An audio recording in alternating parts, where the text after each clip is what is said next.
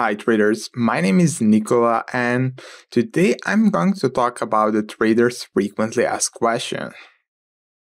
It's not a secret that I'm coaching new traders for a while now, and my email is definitely getting a lot of emails from new traders.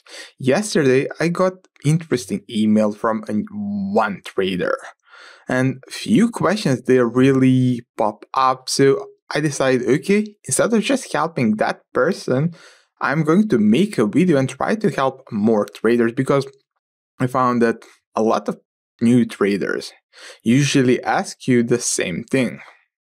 So the first question is, why is trader psychology an important factor in trading? To answer this, the easiest way would be to tell you that learning how to read the market is that easy part. You can learn how to predict the next market move in less than a month. But entering a trade and holding that trade open is definitely much harder part, because your emotions will start kicking in and you are constantly going to start questioning yourself and your idea. Now, what I found for me to work the best is try to create as much automate process of taking a trade as I can. For example, my new system that I'm currently using, Forex Master Levels, have more or less everything automated, like finding the signals. I have that part automated, so I don't waste time or start questioning myself if this is the right setup or not right setup. After that, the next part of confirming that signal, I made that automated, so I don't need to think if I'm right or wrong. I have my algos working on that part for me. And if I want to be perfect in the opening and not risking a lot of money so my mind can handle that easily, I have the EA that will open the trade according to my system rules. And that's why I think that psychology is really important factor, since if you are not in the best mood right now and you start trading and you start getting afraid of your trading, you are never, but never going to end the day in a profit. The next question is, what is day trading versus swing trading? Day trading refers to a trading style where traders like to open multiple positions every single day, and on average that their trades are going to last from a few minutes all the way to a few hours, while the swing trading is more slower style where traders open less trades, but on average their trade lasts from a few hours all the way to a few days. The next question is how to trade with a full-time job. What rate of return is realistic to expect when you have a full-time job? Now, you really don't need to, let's say, be a full-time trader to make a decent income. I know, let's say, over the last few years, I coached over 2,000 or 3,000 people. That's really a huge amount of number, but what was interesting to me was that I think 95% of them, when we started, had a full-time job. And for me, that was a little bit of challenging because I wanted them to work a little bit, and that was hard. But what I realized after a few years was that people that had a full-time job made much more progress than the people that were unemployed and had a full time in front of screen. And I really think that you can make a decent income with a full-time job. Only thing that is going to be slightly different is going to be your trading style. Either you are going to focus to trade 1 to 2 hours every single day and use that day trading, or trying to use a swing trading and trying to build that portfolio that will last for a few weeks, so you don't need to constantly monitor the market. But trying to trade, for example, a few hours in the morning, few hours in the evening, or while you are in a break, is never going to work. But if you, let's say, go back home from work at, let's say, 4 p.m., you start trading from 5 to 7, and if you make trades, fine. If you don't find anything, fine, and move on to the next day. About the rate of return, definitely that is a little bit subjective. For me, I always like to tell, especially new traders, that they should always aim for something like 10 to 15% for start, just to make sure that they don't over risk, and that's something that's more or less easily achievable.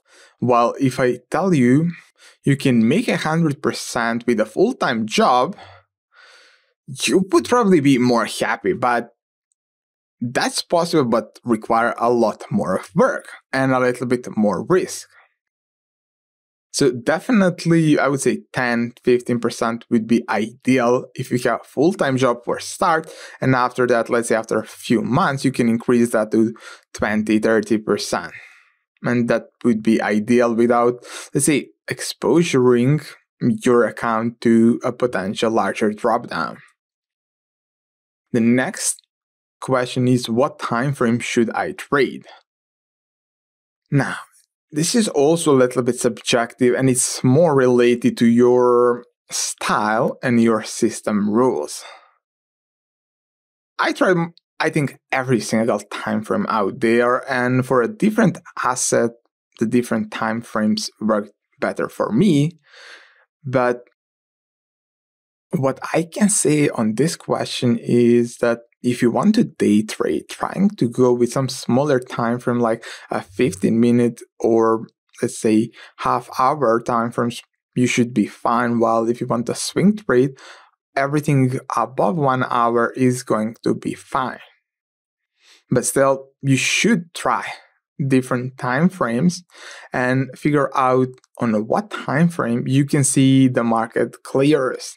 Because at the end of the day, that's really what you need to do and decide. For example, for me, if I want to day trade, I'm going to find a lot more opportunities on that 15-minute time frame compared if I look the 1 hour time frame, because on the 1 hour time frame, I'm only going to have 24 bars, and on the 15-minute chart, I'm going to have 4 times that. So definitely much more opportunities. Of course, it doesn't mean you can go on, let's say, 1 minute chart because you will have the most opportunities. But I think the sweet spot is around the 15.5 hour for the day traders and 1 to 4 hours for swing traders. How much money do you need to have to make a living from trading? This question is again subjective, because everyone have a different goals. Someone would be happy with, let's say, $1,000 per month. Someone need, let's say, $10,000. So what I suggest is just to use that idea of what's the realistic amount of the profit that you can make, like 10, 15%, even 20%. So for example, if you want to make, let's say, the $100 every month as the extra money for your spending, then let's say, then we say this is 10% a win, so $1,000 account would be fine. So use that simple calculation, it's much easier. But at the end of the day, you need to know that you should only trade the money that you can afford to lose. I don't say you will lose your account, but to feel best, like you don't have that much fear while you're opening a trade, you should only be trading the money that you can afford to lose.